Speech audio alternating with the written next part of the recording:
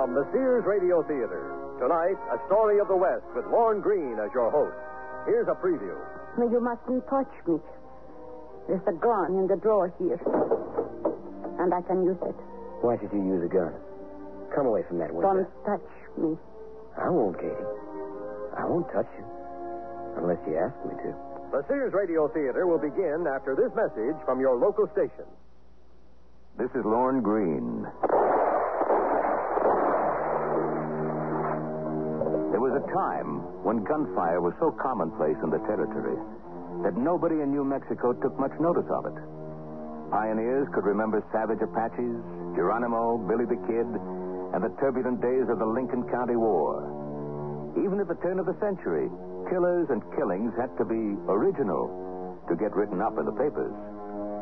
Katie MacBeth filled the bill and never pulled a trigger. On the witness stand at her trial, she's reported to have said, I hated that man. I'd do it again if I could.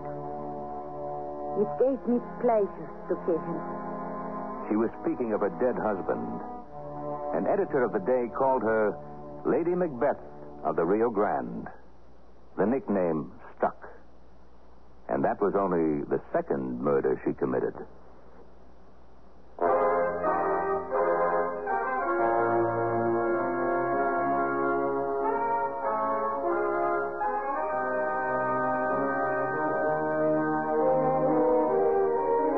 Sears Radio Theater, a new adventure in radio listening. 5 nights of exceptional entertainment every week, brought to you in Elliott Lewis' production of the Sears Radio Theater. Our story, Katie Macbeth, by Brainerd Duffield. Our stars, Virginia Gregg and Stephen Markle. The Sears Radio Theater is brought to you by Sears, Roebuck and Company.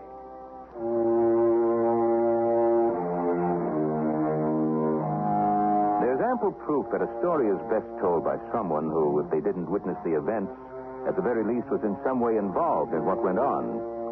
For that reason, Toby Hibbard's going to pick up right here.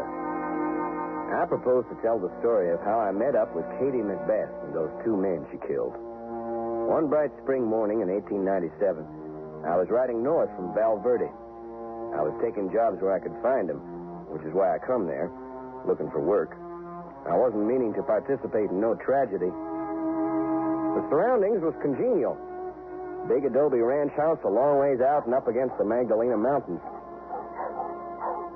They must have seen me miles away. Smoke was rising from the chimney, but nobody came out to meet me. I left my horse in the hay barn and went over to knock at the front door.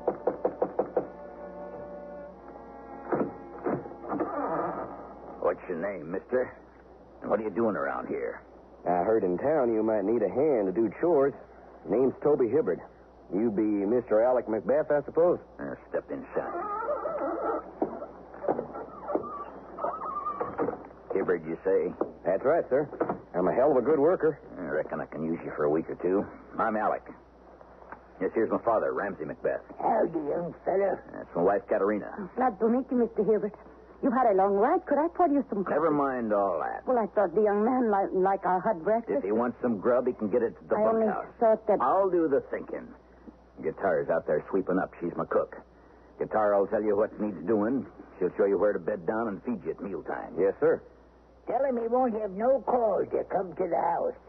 But if he does, he should go around the back way. That's right. I keep the front door bolted. Yes, sir. The reason I'm short of hands, the rains have busted the dam at my mill's other side of the mountain. Men are all out making repairs. I'm going up there this morning to supervise, and I may be gone a while. But I'll be here all the time, watching out for things. Yes, sir, I understand. If you look through this window, you can see the bunkhouse beyond that row of trees. Yes, ma'am. I see it. Thank you kindly. Leave him be, Katie. He'll find his way.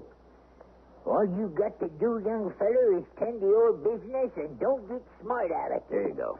I'll let you out the way you come in.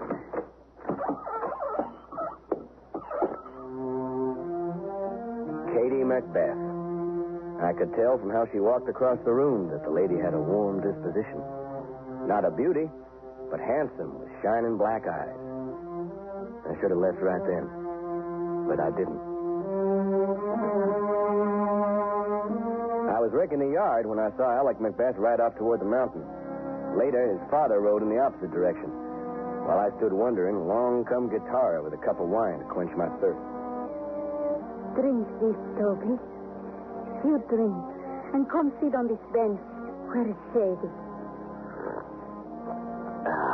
Thanks, Guitar. You sure know how to make it comfortable for a man. You bet your life. There. You feel good now, Toby? Real good. How could I help it? I've been waiting for a cowboy like you. Just like me? You need someone to muss your curly hair and keep you warm at night. Where'd the old man go off to? All duded up? Oh, he's gone to a name day party for a friend of his. Told me not to wait supper for him. He's an old-timer. Must be near 80. He already made it to 83. You look out for him, Toby. He's a mean one. That son of his looks ornery, too. Where'd he ever find a wife like her? He was married 15 years to the first one. Now 5 more years to Katerina. Unlucky both times. No children, huh? It is to be pity she never have no babies. Those men never let her forget. Don't you like her? She's such a fine lady. Her father was a Basque sheep herder with a Spanish blood. Not like me. You like her, Toby? Well, you know, she's good looking. She ain't hiding it. Hey, there she is, sitting at the window. She always sits at the window. Or else she walking back and forth inside the empty house. Yeah, I gotta talk to her. Ay, amigo, where are you going? Son of a gun, you're not supposed to go up there, Toby! You're gonna get yourself in big trouble, Toby.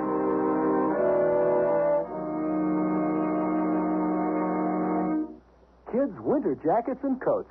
Terrific values from Sears. Winter? Why, it's summer. Grass growing, fish jumping, kids out having fun. Don't look now, but winter's coming. And Sears will help you keep you warm with boys and girls' jackets and coats. We've got a wide assortment in sizes from tots to teens. Come in now, because summer's the time when jacket and coat selection is great. Come winter, I'll be glad I did. Here are more super values from Sears. We start $100 off the price of our Craftsman 10-inch table and radio saws. Now only $279.95 each. And they saw crosscuts, bevels, and more. Sears' best table saw includes leg sets, 2 extensions, and 1 horsepower motor. The radio saw has a 1.5 horsepower motor and a single lever miter arm control. Hurry! Your choice, Sears 10-inch table or radio saw. Only $279.95 till July 21st. Prices and dates may vary in Alaska and Hawaii. As basic as colorful rustling news or the yearly harvest. That's fall fashion basics from Sears. Repo wealth of long-sleeve shirts in 3 collar styles. Small, rounded, pointed, or mandarin band collars. In 6 autumn colors, only $12 each. Look forward to fall and pants that fit. Proportion for tiny, typical, or tall figures. In 5 shades, just $14 a pair. Fall fashion basics. Shirts and pants that fit. In Mrs. sizes from the sportswear department. Prices may vary in Alaska and Hawaii. All items available at most larger Sears retail stores.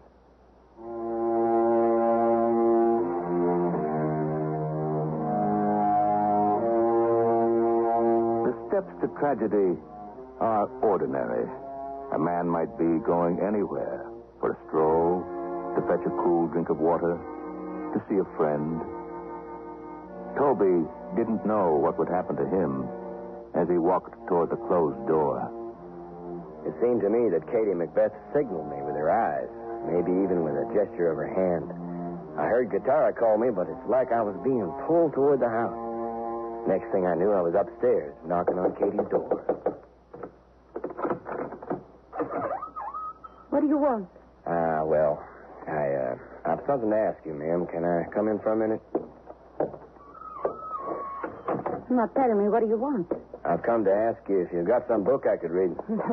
I'm afraid I have no books. I don't read them. Doggone, I'll get bored if I don't have something. Why should you get bored? Why should I? I'm young and restless, and it's a lonesome life. Sometimes it makes me despair. You should get married and settle down. That's easy said, ma'am. Who'd want to marry me? Without a red cent in my britches. There are nice church-going girls in town. I only meet the dance hall kind. They're a poor lot and got no education. How can you expect them to know anything about love? Love? You talk mighty fine and ambitious for a cowhand. Sure, I'm ambitious. I mean to own my own spread one day. They're going to make a state out of all this. Put it in the Union. Country's changing. Got to change with it. I'll amount to something yet. My Toby Hebert, you're ambitious. I never heard the like of you. Well, look now. I'd like to come and talk to you when you got time. I've always had more of that than anything else. If you don't mind my saying so, you'd be a comfort to a man who had any feelings. My land. Almost appears they keep you in a cage like a bird. My heart is sad for you. What are you talking to me about your heart for? I can't see it's any of your business, I feel.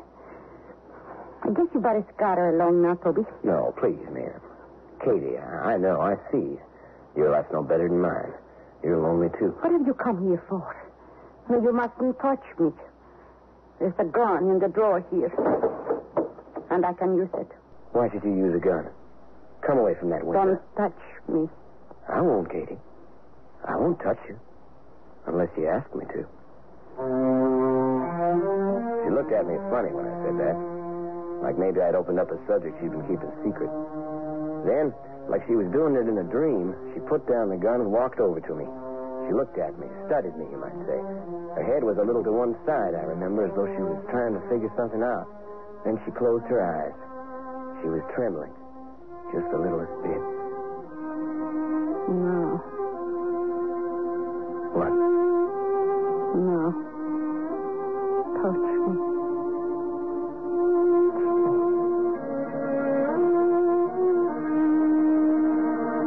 That's how we got together, me and Katie. It's easy now to say how quick it happened. How if I wasn't so interested in a pretty lady's complimentary manner, I'd have kept my eyes open. I tried to understand that look she gave me before she made a decision. But I didn't. So we spent that whole day upstairs together, me and Katie. And one thing I found out, there was something funny about her. Something black boiling up inside her. You go back to the bunkhouse. Get away from here. Why? My father-in-law will be coming home. He'll log up the door. He must be peculiar if he thinks a door can keep me out. They built a porch with pillars on it, didn't they? He'll find out about us. Maybe you'd better be moving your camp somewhere else. Better hadn't. Now, when I found myself a woman like you. Oh, then go of me. Do what I tell you before it's too late.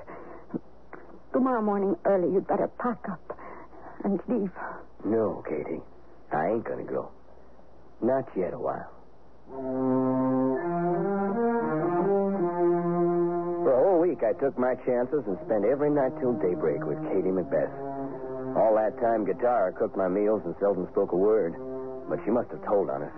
Because one morning I went sliding quietly down, and Ramsey was waiting on the porch with a bullwhip in his hand. Where you been, you ring-tailed varmint? Wherever I've been, I ain't there now. You got onto the wrong side of the wagon, tongue. Up on the soft pillars with my daughter-in-law. You can't undo what's done. I'll show you what I can do. I'll show you. Don't! Hold off, old man. Crawl on your knees. Please go. We haven't done anything wrong. Nothing wrong, you little tramp. I'm going to cut the hide off his bones. Oh, leave him be. You're leaving me.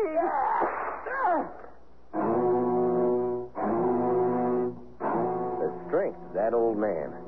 I couldn't get near him. He cut me bad. Afterwards, I went crawling up the hillside and lay there, near to dying. Long towards nightfall, Guitar took that old man's supper of side meat and pinto beans. I saw through the window how Katie stirred it with her own hands and served it to him. By morning, he was dead. Then she stepped out on the porch and started calling. Toby, do you hear my voice? Are you up there, Toby? You can come back to me now. When I heard old Ramsey MacBeth was dead, I thought I'd get on my horse and go quick, but Katie made me stay while he was given a pious burial. A message got sent notifying her husband, Alec, up in the mountains, but weeks went by and he didn't return, so I hung around some more.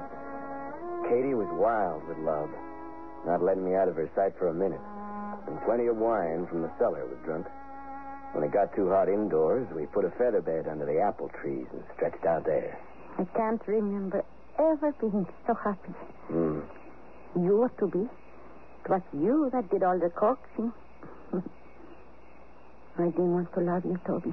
You're talking like a fool. What's the matter, my darling one? Tell me. What's to tell? There's Alec, your law-abiding husband. He'll be home any day now, and what'll happen to me? I'll go back to the bunkhouse and watch your lamp going out up in the bedroom. How do you think I'll feel? You mean you'd be jealous? How can I help thinking about it? Or else, your husband's probably been told everything by now. If that's so, it won't be a matter of days before I got to saddle my horse. If he's been told there's only one person that could be spreading stories, and that's Gutierrez. Time he's done, there won't be a sign of me for miles around. No, Toby. It won't happen. I can't leave unless you stay here with me. I can't expect you to love me forever. There's no hope of us ever getting married. Shut him in. The dogs are barking out back. It wouldn't be him coming home. No, they know Alec. He'd stopped their racket by this time it was him. Sometime soon, he'll be here. And that'll be a sorry day for him.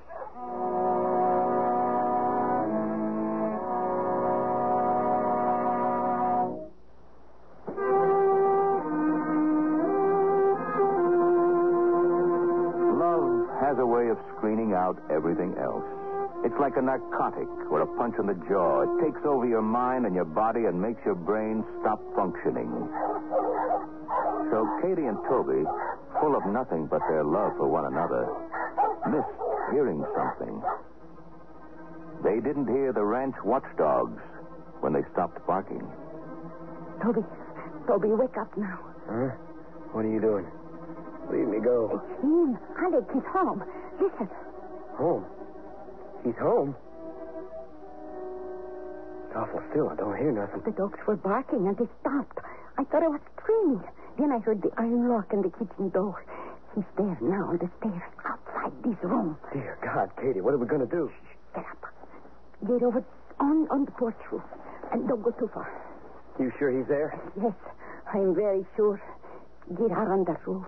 Wait till I call you. I will. I'm going. Who is it?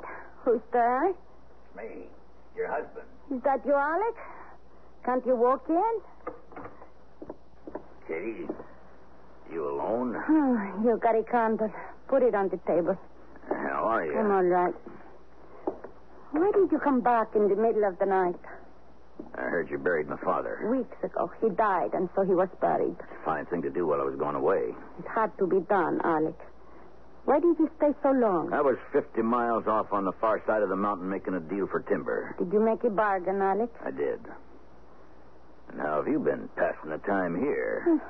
You know the life of pleasure I lead. Fancy dress parties every week. Going to the theater. You don't show any pleasure in seeing me. Well, we're not young anymore. You want me to jump out of bed and kiss you? Of course I'm pleased you're home. I heard a thing or two about you and your pleasures.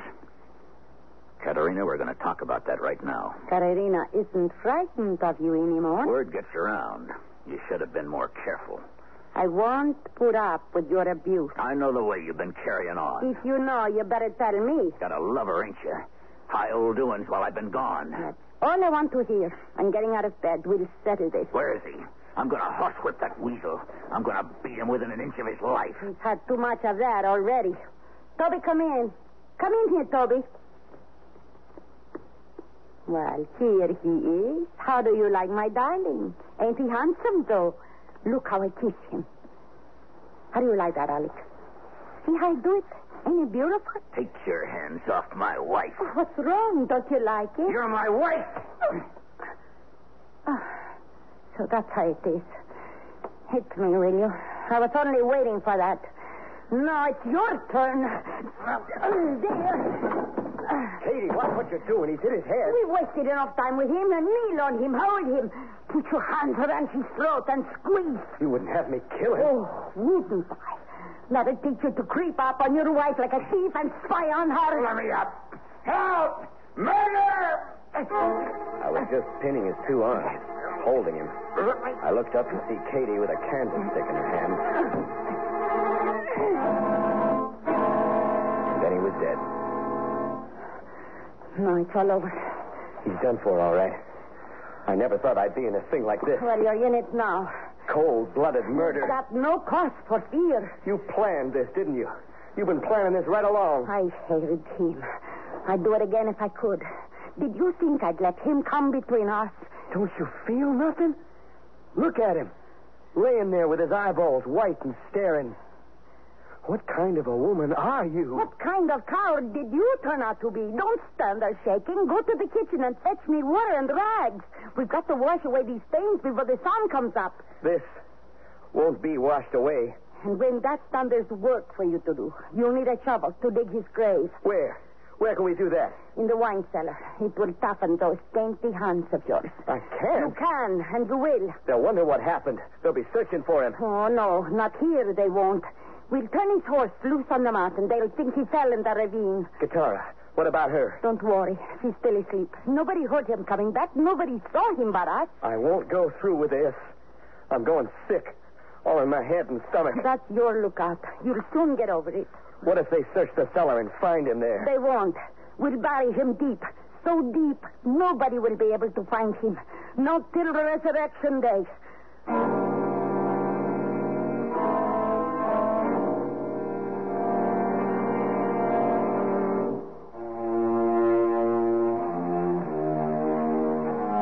Lorne Greene again with the concluding act of Katie MacBeth.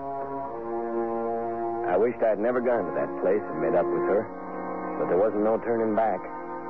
The disappearance of her husband, Alec, naturally caused considerable speculation in the vicinity, but Katie turned his horse loose above the ravine. He was gone, and that was that. When the ranch hands came back from the mill, I was hired as the new foreman to boss them. Katie never went into town herself. But Guitarra had to go and buy supplies, and she was the one who spread the scandalous rumors about it. 2 months went by, then another. Pretty soon it was plain to see there was a baby on the way. It was the kind of secret that couldn't be kept. But Katie was so crazy with love, she was downright glad about it. It's what I've been hoping for, Toby, darling. Don't you know what it means for us? No, I don't know what it means. Well, I'd have a son and heir. The property will be ours, then no mistake. It's a mistake, all right. All that grazing and timberland. You'll be a rancher like you always wanted to be, and own the finest spread west of the Rio Grande. You must be plumb loco if you think those upright territory folks will let us get away with it. Great Lord, what right have they got to go poking into our business? I'm the lawful wife of my legal husband, and I won't let this ranch go to rack and ruin. I won't let it. Nobody dare take this land away from us. When we get married, you'll have the running of it free and clear, so why put on a sad face about it? I can't help thinking back, can I? You should, Toby. I want you to. I want you to forget all about him. How can I? How can I forget when I still got the calluses on my hands from using the spade and crowbar in the cellar? You quit your brooding and stay up out of there. You go down there too often, Toby. I know what's ailing you. You go down to the cellar to drink. Sure I do. Why shouldn't I? You've been drinking today, haven't you? I'm not drinking. I'm drunk. Can you blame me? I can't stand much more of this kind of life. You stay out of that cellar. You hear me? You are selfish, Toby. You are always thinking of yourself. No, Katie, darling, I'm not thinking of myself. That's not the point. All I'm thinking is that we won't ever be as happy together as we might have been. Why not? Why should not we be happy together? Because loving you the way I do, I want you to be respected like a real lady would be. Everybody's so mean and envious. They'll be remembering your husband, Alec, and saying wicked things about us. What do I care if they do? You're the one who keeps brooding about Alec. You're the one. Forget him. Forget him forever. But how could I do that? What we'd done was on my conscience day and night. What happened after that was bound to happen. I knew Guitarra had a tongue in her head and wasn't afraid to use it. And I knew there was going to be a clash between the two women. Yet it surprised me when it came. A night or so later, I was passing the little bunkhouse where Guitarra lived, and I heard their voices through the open window. Look at the Madonna up on my wall with the candle burning. I speak to Our Lady. Every day she answers my question and give me signs. She told me all about the plans you make for me. What plans? What are you talking about, Guitarra? You know very well what you're planning to do. But I'm going to have you arrested, you dirt, you devil. And I have other ways of knowing what you do. Look at these cards. See how I can read them. They tell me things, too. The cards are truthful and do not lie. I shuffle. Cut them. Good. 3 cards here. 4 cards there. Now, speak, my treaties, and give us news of the future. Tell us who is going to betray us. You, Katie, you turn up a card. All right. I will. I do. There. You see, it's the Queen of Spades. Now I turn one. The Ace of Spades. That means death. What did I tell you? I read it clearly now. Me first, then you. For both of us, death. What is the matter with you? I'll tell you what is the matter with me, Katerina. I was sick in my bed a week ago, and you brought me soup, flavored with bitter herbs, didn't you? Yes, I did. I wanted you to get well. But I tell you, I feel much worse since the day you bring me that. Ever since I am sick and dying from the food you bring me, I feel bad all the day. But now I have stopped eating the broth and the medicina, so you can't hurt me anymore. You see? No, I don't see. You're accusing me of putting poison in your food. Yes, senora. Yes, I am. I know you very well. You are the one that do it to me. That you served the old man Ramsey. I remember that night and what you did to him. You're trying to treat me the same way. Stop your mouth, you foolish girl, before I lose my temper with you. And I think I know about your husband, Alex, too. What you and Toby do to him. You are a liar, Guitarra, and you know it. Cut it out, you two. The hands can hear you yelling all the way to the bunkhouse. Let them hear. I don't care. I sent for the sheriff. Sheriff Gow is my good friend in town. I told him all about it. He will be coming soon, tomorrow or today, to help me. He will arrest you, Katarina. You stupid girl. Do you dare to make trouble for me? I will do something to stop your lying tongue. Katie, don't talk like that. Look at me, Toby. See how thin I have been growing. And look at her, how she swell out in front. She's a devil, that one. I see the devil in her eyes when she comes to see me. You have predicted your own death, Guitarra. First you, then me. Is that what you said? The way she look at me? Like a wild animal. She has wild, stubborn blood. Are you afraid of me? Well, you choose to be, Guitarra.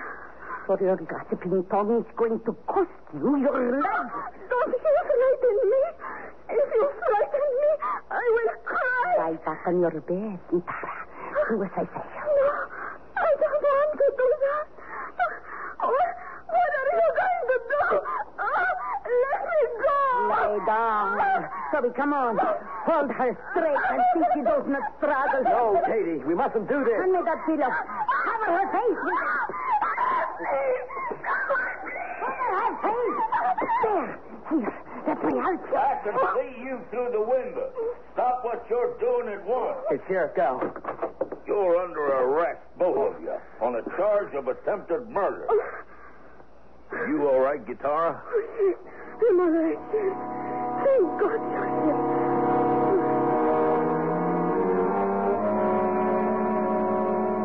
They'd never planned for 2 prisoners to be in the jail at the same time, much less one a man and the other a woman. So they put me in the cell behind bars, and Katie stayed in an open place between me and the door, which was kept locked. They brought her a cot and a mattress, better than what I was using, but harsher than what she was used to. She seemed to spend her time thinking, staring out the window, then turning suddenly to me, eyes wide, hands over her belly, and she'd smile like she knew a secret, something that kept her apart from every other person and thing. Then, this one day, Sheriff Gow come into where we was, and there was something about him, and you could tell the way he walked in that made me shudder. I just knew it was over. I've been asking around about Ramsey and Alec MacBeth. You know anything about where they might be, ma'am? I have no idea. How about you, Toby? No, I don't know. Guitarra told me a lot about what's been going on out there at the MacBeth ranch. Anything to what she said about you two? Nothing. About us? Me and her? I gotta tell you, Toby, I suspect Ramsey and Alec was murdered. And I suspect if you didn't do the actual deed, you was an accomplice. In the law, it's the same. You hang. He doesn't know anything about it. If you help me, Toby, then maybe I can help you. I can't say what exactly prompted me to do what I done. The Lord knows how much I loved her. But my own conscience, and I'd begun to think I didn't have one, my own conscience prompted me on, and there I was, talking away a mile a minute, talking and talking. I don't believe it's going to be hard to prove my suspicion that they was murdered. Nobody was murdered. Katie, can't you see the game is up? They'll find out the truth now. Be silent. No. I want to confess everything and clear my conscience once and for all. Katie, I advise you to do the same. Look in the wine cellar, Sheriff. You'll find Alec's body where I buried him. What do you say to that, ma'am? I say if Toby wants to confess, then I cannot deny it. Yes, I killed Alec. I killed them both. Why'd you do it, Katie? I did it for him, for Toby. I committed 2 murders for him. And this is how he thanks me. Katie, I'm sorry I couldn't help myself. I've been worried to death. Walking about in a daze. Now I've gone all to pieces. What more can I say? You've said everything already. They'll separate us now for good. Is that what you wanted, Toby? Do you want to prove that I was to blame for what happened? Don't bother. I know what to think of myself. You don't know anything, Katie. Or you wouldn't look at me that way.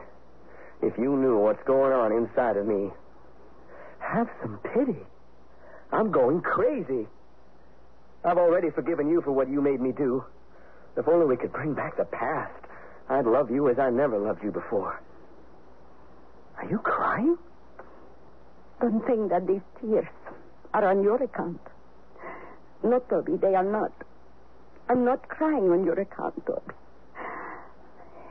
It's just, I think, what might have been with us.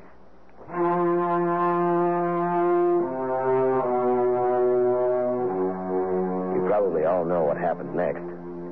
It was in the papers at the time. How they dug deep in the wine cellar and found Alec's body. The arrest of Katie MacBeth for murder got nationwide attention. The trial was moved up to Albuquerque to make sure proper justice would be done. There were some unkind words written about me. Toby Hibbert. People said it was wrong for me to turn state's evidence and testify against a woman. But I couldn't see where I'd done anything so wrong. When I went to that ranch, I never intended to commit any murders. All I did was entirely at her suggestion, because I loved her.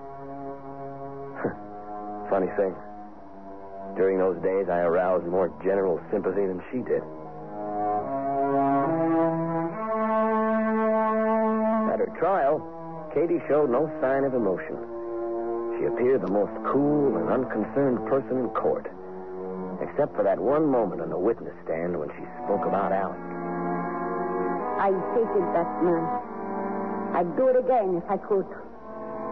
It gave me pleasure to kill him. When she said that, the jury made up its mind to bring in a guilty verdict. Katie was condemned to die on the gallows, but she never got there. She sent for me to come visit with her in the prison hospital where she'd given premature birth to a son. When they handed her the newborn child, Katie said, "Oh, take him away." And turned her face to the wall. When she looked up again, I was there by her bed. Toby. Toby. Hello, Katie. How do you feel? Not very well. It was a difficult birth. I'm afraid I'm still very weak. I'm sorry to hear that. Did you see the boy? No, I didn't want to see him. I told them to take him away. My love for the baby's father hasn't transmitted to the child. I love no one, not even myself. You're still angry with me, then? How could I help not being angry? But you sent for me. I was told you wanted to see me. Yes. Yes, I thought I did. I tried to tell myself I don't love Toby anymore. But now when I look at you, the passion I felt is stronger than ever. It makes you happy to see me again? Yes. But what's the good of this sort of meeting? What joy is it to see each other after all the torture I've gone through? We do have some happy memories. Don't forget, Katie, how we used to pass the long summer nights together under the apple trees. I remember very well. Don't you want to know about the ranch? They're deeding the property to Sheriff Gow as trustee, and he'll bring up your son, who will be the sole heir to the spread. That makes no difference to me now. You're going to be all right, Katie. I'm going to die. Let me kiss you? No. No, don't do that, please. I don't think I have the strength. Poor Katie. Yes. Yes, please kiss me, Toby. Once more. There. I do love you, Toby. In spite of everything. And now you must go. I suddenly feel very poorly. Whatever you say. But we've seen each other once again, haven't we, darling Katie? Yes, we have. Thank you for coming, Toby.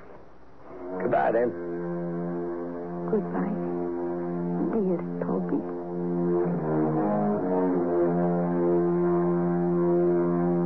An hour later, Katie had a relapse. Internal bleeding began. They couldn't stop it.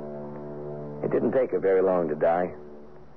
And so the citizens of the territory of New Mexico are cheated out of a public execution. That's my story, then. And the story of Katie MacBeth, a handsome, passionate gal who brightened my days and nights back in 1897. She's been gone a while now, but I don't have any reason to forget her. I never will.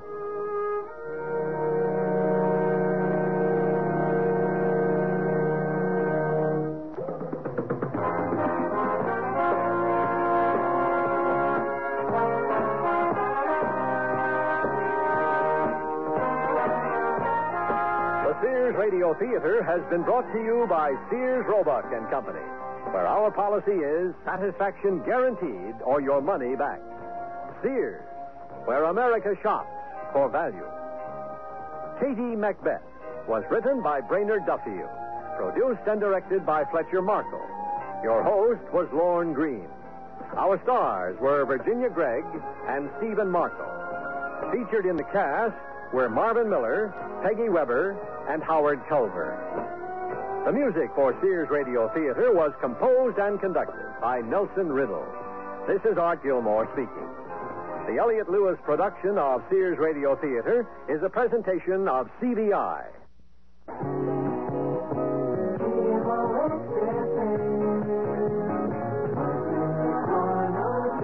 Music 103, 24 hours a day. KMOX FM, St. Louis. CBS News. The number 2 man in the Department of Energy is quitting. This is Doug Poling reporting on the CBS radio network. Deputy Secretary of Energy John O'Leary says he has submitted his resignation and wants it to take effect September 4th. A report from Nelson Benton in Washington. O'Leary, who along with Energy Secretary Schlesinger has come under criticism for handling of the developing energy crisis, said he bears no hostility in leaving the job. My plans were made long before this current spout of rumors that they wanted me out was made, and indeed I informed them in June 22nd, and we've noticed that the great outpouring of rumors that they wanted my head has been since then. There's no rancor at all. It's just that I'm tired. It's been a long, hard drive, and I don't have the stamina that I did when I was 40. O'Leary spoke with reporters on his return from a meeting with governors at the National Governors Conference in Louisville.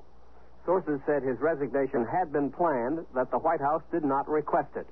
The White House did not respond to CBS News queries about the O'Leary resignation. Nelson Benton, CBS News, Washington. President Carter's domestic summit on energy and the economy continued at Camp David today. The president met with 22 members of Congress. House Speaker Thomas O'Neill said the group agreed it is time to give the president standby power to ration gasoline. O'Neill also said there was general agreement on the need for conservation and synthetic fuel development. Senator Edward Kennedy today commented on President Carter's efforts to deal with the energy crisis. In Boston, Kennedy said Congress should respond to meaningful proposals from the administration. I think the Congress will react very positively for bold leadership. The American people are expecting it. They're entitled to it.